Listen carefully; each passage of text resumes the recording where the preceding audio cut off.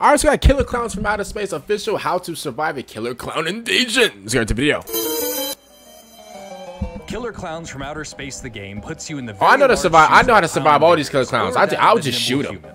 Aside from all the killing that'll obviously YouTube, I'm talking about the game. By the way, escape? I'm not like, you know. Hello, I'm Jordan Mathewson. Hello, Jordan. Hello, Jordan. I'm going to walk you through how to survive a Killer Clowns invasion. Okay.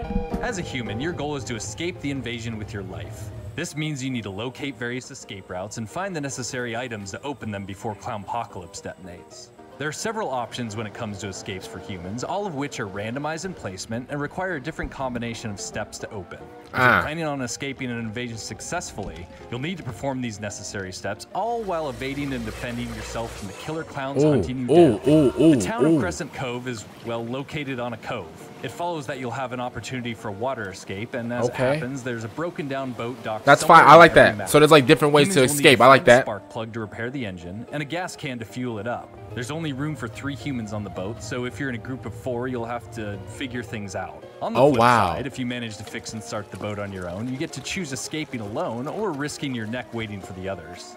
If while sneaking around you notice a large structure, you found the bunker. I'm double crossing my teammates.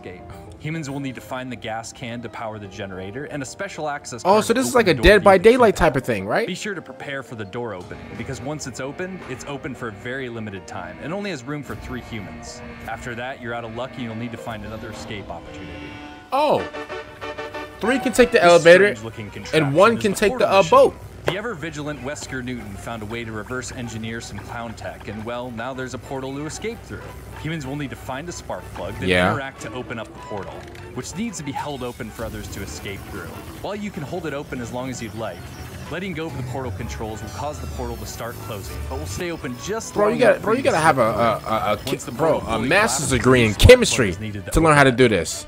There are several types of barricaded gate exits that can exist around the exterior of maps. Finding a gate key will give you the ability to open up the gate that is blocking these derelict escapes. Due to their dangerous state, these gates are barricaded with a wood barrier that needs to be smashed down with melee weapons, which can be extremely noisy.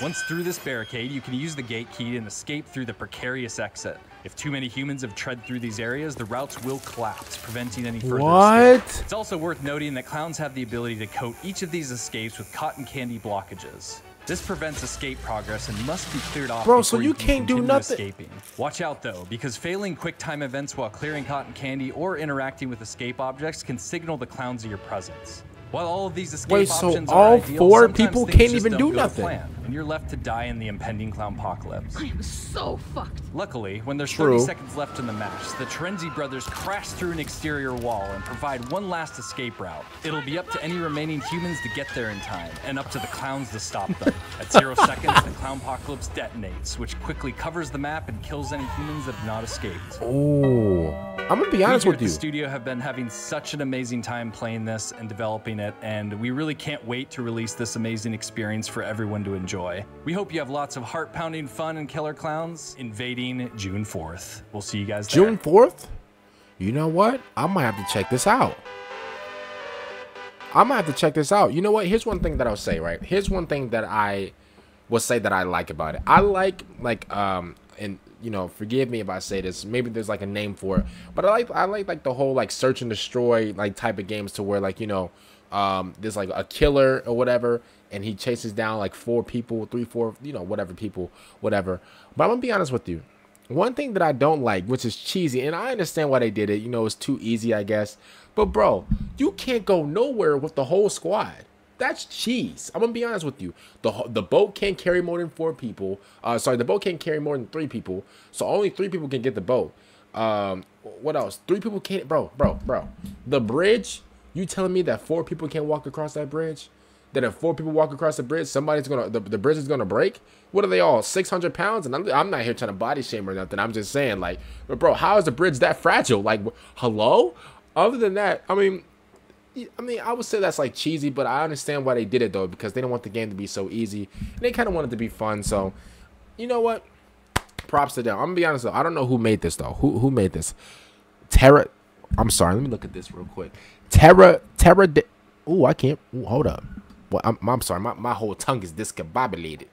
Terraviskin. Oh, You know what? I'm gonna get to that name later.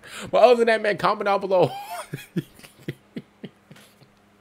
I'm looking at that name. I'm like, hold up. I'm thinking like, oh, TerraVision, you know. But then I look at the end of the word. I'm looking. There's like an SKD. I'm like, huh?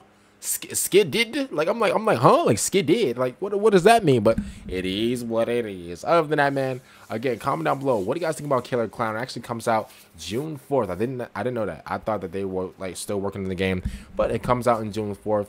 And I'm gonna be honest with you. I would definitely play this game. It's like a Dead by Daylight type of game.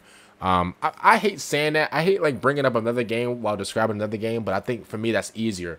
Like for me to like give that to people. I don't know if that makes sense. Like I don't know. Like, you know, hopefully you get what I'm saying. Are you matching what I'm saying? No? Okay. All right. See you guys later for the next one. I'm out. And